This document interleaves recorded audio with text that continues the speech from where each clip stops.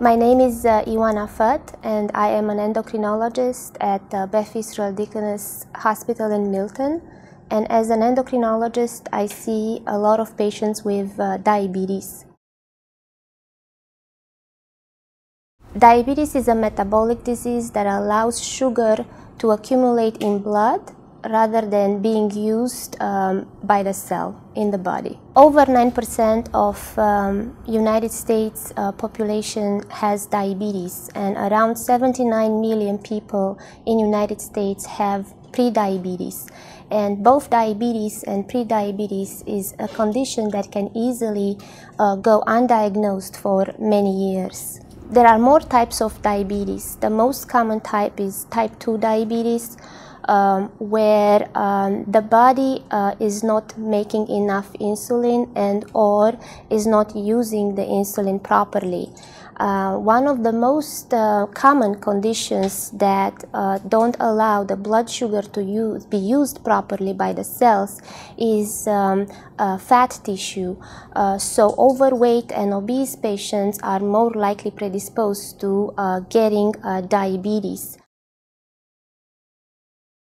Symptoms of diabetes and elevated blood sugar occur when the blood sugar is above 200 milligrams per deciliter. So when the blood sugar level gets higher, the hyperglycemia and diabetes can go undiagnosed for a long period of time.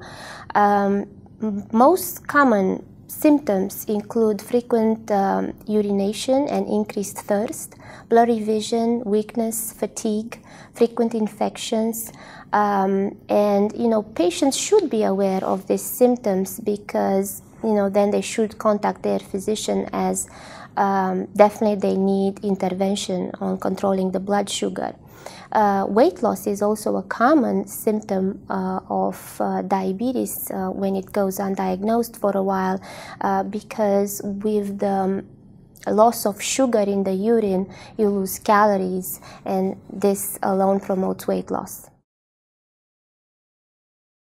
Treatment regimens for type 1 diabetes, along with diet and exercise and weight loss, if it is needed, is insulin. And this is, the pancreatic hormone that we give injectable treatment in subcutaneous tissue. Type 2 diabetic patient, they all need initially to make changes in their diet and to increase the physical activity in order to lose weight. But most of the times, and many times, weight loss is not sufficient, and then we need to add medications.